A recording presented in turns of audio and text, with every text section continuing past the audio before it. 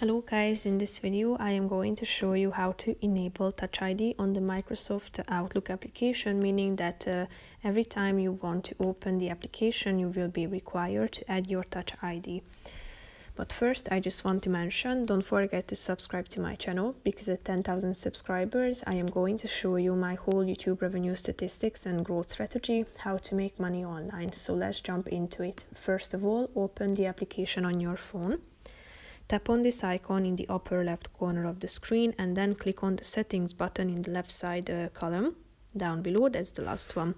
After that, scroll down till you find the preferences section and tap on the second section or option, require Touch ID.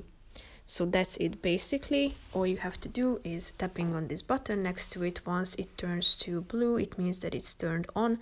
So when you exit the app and open it again, as you can see, you are now required to authenticate to proceed.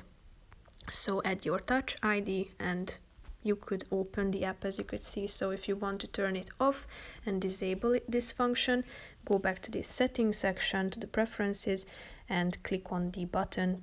Once it turns to gray, it means that it's turned off. So that's pretty much it for this video, guys. See you in the next one. Bye bye.